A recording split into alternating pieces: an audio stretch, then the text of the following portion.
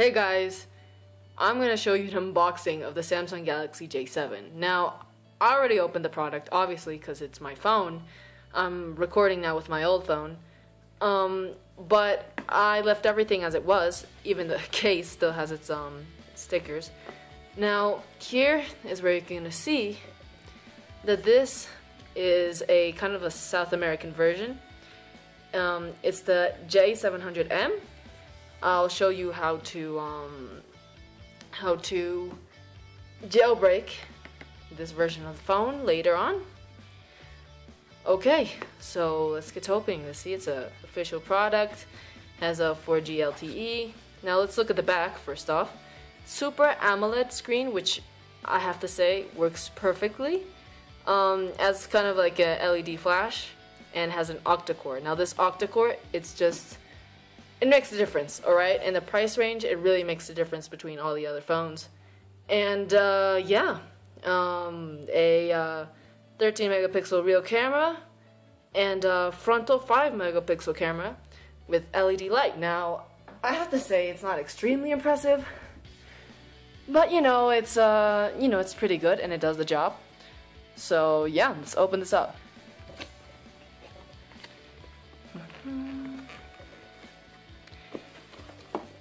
Now the phone comes like this. Now you see this, it's actually the screen protector I have for it, because my old S3 got basically fucked up. So I had to, take care of some things. So I'm gonna open this. And as you can see, it has a really good build. Like, the phone is really solid. It's plastic, but it's not cheap plastic, I've changed the camera. Why? Because this phone sucks, and the battery life is really poor, because of how old it is and how broken down it is. So I changed it to use the J7. Now, as you can see, it has some pretty good quality considering the price range. Like, it cost me 700,000 pesos, which is in dollars, I don't know, like $200. Like, it's a lot cheaper in the US. Like, you could basically ask for it on Amazon, and it costs you like around 150. So like, it's a really good phone considering it has really good camera, has a great processor. I haven't noticed any lag by the time I've been using it. I already have some apps on it. I have like Clash of Clans, Instagram, all that basic stuff. Now you open this up, you get a warranty card, which is important if you mess up your phone or something. You get some headphones, just very basic things, the basic Samsung headphones. You get the charging cable, which isn't too long. So if you're into long cables, I recommend getting another one, like probably getting an official one. Like, I use a BlackBerry one because I used to have a BlackBerry, and it's really long and it's great. This one isn't so long. Like, it's kind of like a medium. Like, it'll work for most people, but I honestly prefer to have long cables. And here's the Samsung, cube, I guess. Like, it's what you connect to your wall. So that's actually basically it.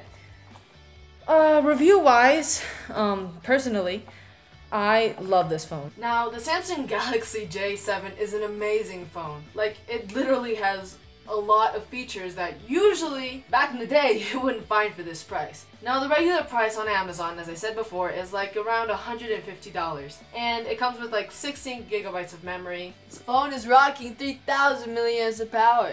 Now, it's in 35% because I'm not charging it. And if you go to power saving mode, it's just, you're just gonna save yourself a little bit of time usage. But if you go to ultra power saving mode, which this has, you go to 10 hours just with 35% of charge. Now, that's a lot. And quite impressive, honestly. Like, that's a lot of power. Like, literally, you don't have to charge the phone like in 2 days if you're a very light user. The statistics say it has like, I don't know, like an insane amount of hours if you just listen to music. Like 21 hours of video if you're just watching video. It's an insane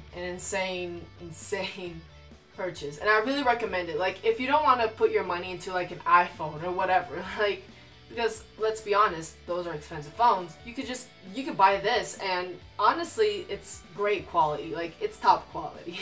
has an octa-core processor. Here, for example, you can see the speed of the things. I'll probably like show it like in a better version, but so you can see. Let's open the music app. That's very fast, actually.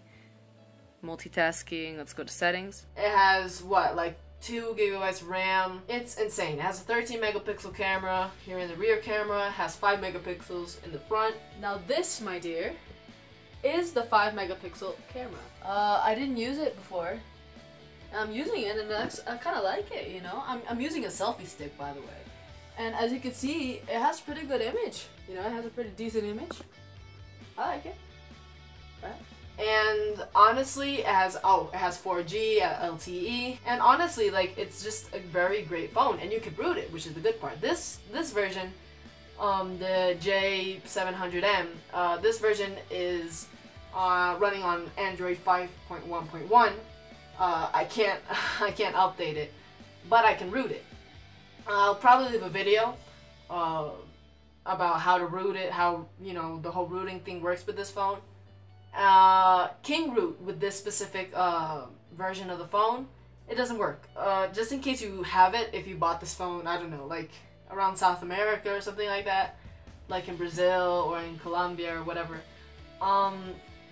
make sure you don't install King root because it doesn't work. Like, King root works for, like, I think it's the J700Fs, but the J700Ms, I don't know why, but they don't work. You have to actually use your computer.